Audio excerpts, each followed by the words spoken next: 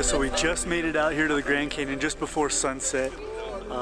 The clouds are kind of coming in and out. It's all low-hanging clouds, so the Grand Canyon kind of all of a sudden will reveal itself and then it goes back in. So I'm using a long lens here and just trying to pick out details whenever the clouds would break up. It's kind of like a turret. I'm just kind of shooting everywhere because the clouds are moving so fast and things are kind of coming in and then coming out. As far as, you know, the landscape and things like that. There's a couple of peaks here that are really nice that I'm trying to concentrate on, but you know, with the clouds moving so fast, it's kind of a shoot and wait. But absolutely beautiful. This is the first time I've been here in winter time, and I'm just absolutely beautiful. I'm loving it, and yeah, we'll see what happens here. I don't think we're gonna get too much of a sunset. The sun's kind of setting behind us because we are facing north, and so we're gonna be here for sunrise and sunset. I'm super excited for it, and yeah, let's see what happens.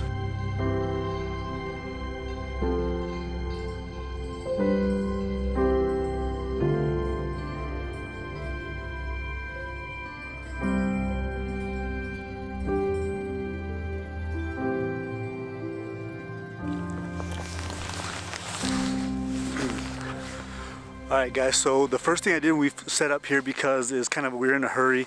What I did was use a wide angle lens, and I used this kind of a yucca plant here that's covered in snow.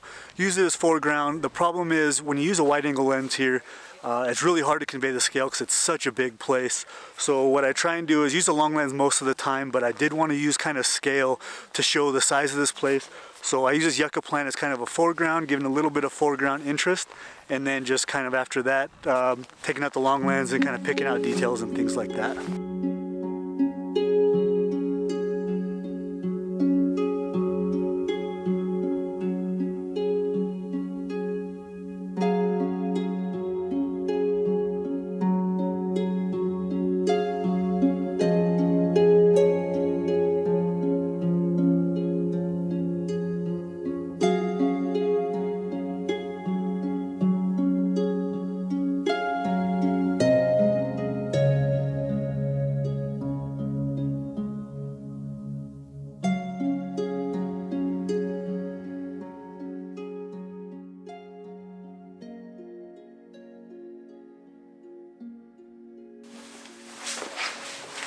Alright guys, we do like a proper introduction. Welcome to the Grand Canyon. It's Christmas Day today, and it's beautiful and snowy outside, and but it was kind of a rush to get there, wasn't it? We barely made it. By the time we checked in here and made it out there, it was like we had like maybe a half an hour of shooting time, so it was really rushed. We didn't get a chance really to talk on the camera too much because we were in such a rush, and there was a lot of people, so it was kind of hard to talk. I talked a little bit, but there was just so many people there, and everybody was very loud and excited because the clouds were just kind of breaking up and revealing this beautiful big landscape, and you know, everybody's kind of hip and hollering and kind of yelling out and things like that and getting excited, so it's kind of hard to talk to the camera when that's going on. So plus we wanted to kind of just set up, get the shot, and then, you know, kind of talk to the camera afterwards, because there was just, it was so chaotic with the clouds. Like, you'd have a shot that you wanted, like there's a couple of peaks that were really beautiful, but you know, they'd get covered up in clouds, and then you'd have like, all of a sudden they'd break up and they would just reveal that beautiful peak, and you'd have just a second to really shoot it, so it was kind of hard to vlog. And then it's gone again. Yeah, so it's kind of tough to vlog at the same time. We are actually here for tomorrow morning for sunrise because the conditions are supposed to be very good. We kind of had a wrench thrown in our plans. We originally wanted to go on this place called the Hermit Road, which is closed off to passenger cars, and only the buses are allowed all year except for in winter time. From December 1st on, usually the road's open, but it was actually closed today because of the road conditions. That's the place that we were really going to go, and that's a place that I wanted to go to, that I've been wanting to go to, especially for winter, and it was closed today. So we kind of like, well, we had to like, again, had to rush and find this other point, which we went to today, which was Yavapai. Yavapai. So yeah, we went to Yavapai Point, and that's probably where we're going to head back to tomorrow. Okay, Chris said the conditions are going to be good, so we're going to try and hit that place. We're going to do a little more research tonight, have a place in the morning, get there early, and be able to take our time and talk to you guys and show you that just absolutely amazing place.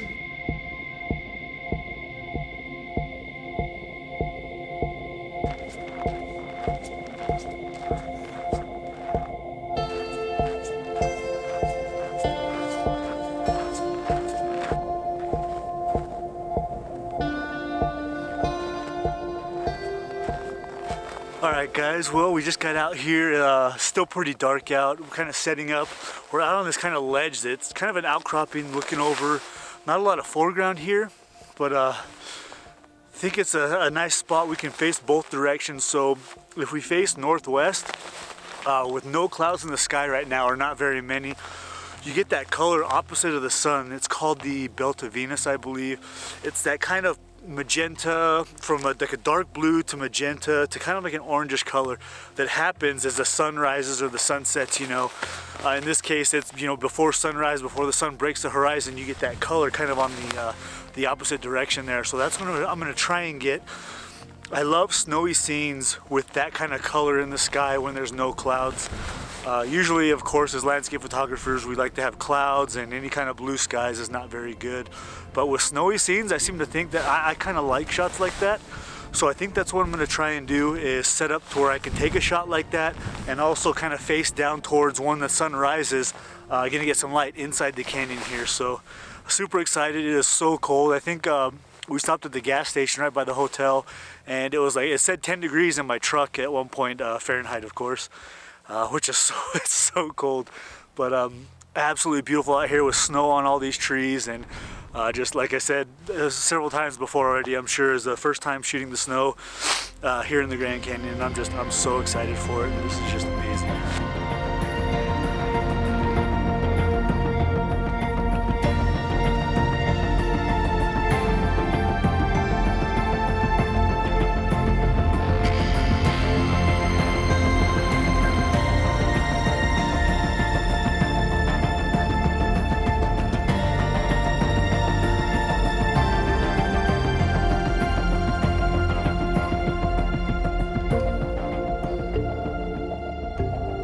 So good morning everybody. I'm here a little farther away from Mike. He's down there behind on that rock photographing, and I was walking along the path here at Yavapai Point, I think that's what it's called, and was looking for some nice trees here that could give me some nice foregrounds, and as you can see here behind me, that beautiful tree, this was my subject this morning, and there was a cloud like back up here and it caught beautiful purple and pink light, and that was amazing. So what I did is I placed the tree on the left hand side of my frame, and then the cloud came in like from the top right, and I tried to photograph this vertical and horizontal. I think the horizontal works better here just because it gives it a little bit more balance than the vertical does, because in the foreground there is just snow and you know, not a lot of interest there, but I try to find a spot here where there is some pattern in the snow that actually gives me a little bit of interest here in the foreground and maybe leads you into the photo. Maybe I'll do some dodging and burning here to intensify the patterns of the snow here. I'll have to look and see how it looks on the computer, if I need to do that or not, so that the vertical actually works too, not just the horizontal version. And when I first came here, I tried to stay on the path, not to disturb the snow, because I love photos where there's like nothing disturbed and everything is you know, as nature did it, like that beautiful piece of art. And so what I did is I walked along the ridge here, and I came a little bit farther back and I found this tree, so there probably will be some of my footsteps in the photo all the way to the right, in the horizontal and in the vertical version probably. Maybe I can you know, hide that a little bit with a little bit more shadow on this side. We will see how it works out, but that's kind of, you know, a tip that maybe is good for if you're ever out in the snow photographing. It's the same when you're photographing a seascape and you have the sand, and you walk in the sand and then you have all these footprints in the sand.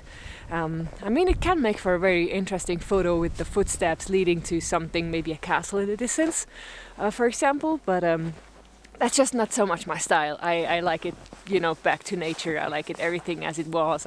My settings here are not, you know, very special or interesting. It's just a basic like ISO 100, and try to expose a little bit to the right, which means my histogram was leaning a little bit more to the right, because snow makes messes with your camera, and can make look the snow very grey, and when it's actually, you know, makes it look overexposed even though it isn't. So I tried that, and then for photographing the tree I like to use like lower apertures. So what I did is I photographed it at 5.6 and I think 7.1, just because the backdrop here, which is the north rim of the Grand Canyon, like the canyon walls, I mean, it's a beautiful beautiful thing to see, but on camera and in the photo you probably can't see all the details so good anyway. So that's why I didn't choose a sharper aperture like 9 or 10 for my lens. And if you want to know the sharpest aperture for your lens, you can look that up. It's different, you know, from lens model to lens model. And so now it's time to head back over there and see what Mike is doing. I'm sure he is still photographing. He likes, you know, when the sunlight is breaking through and lit up the canyon walls and everything. I like that too, but I think I need to change to the long lens, and then I can just stand next to him and we can chit chat for a little bit while we're taking photos. So let's head over there.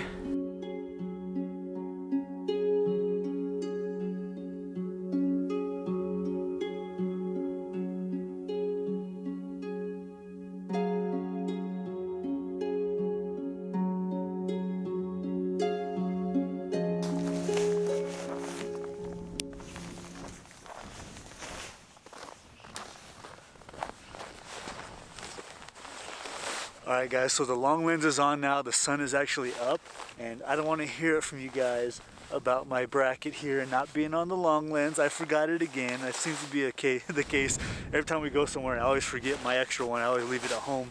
I'm just picking out details now using the long lens. I'm, you know, anywhere between 100 and 200 millimeters, just picking out where the light is, and just shooting this as the sun rises. The light keeps changing a little bit, and there's so many layers and things like that, and with this long lens it's kind of compressing those layers a little bit, and just with that combined with the light and the color right now, just absolutely beautiful.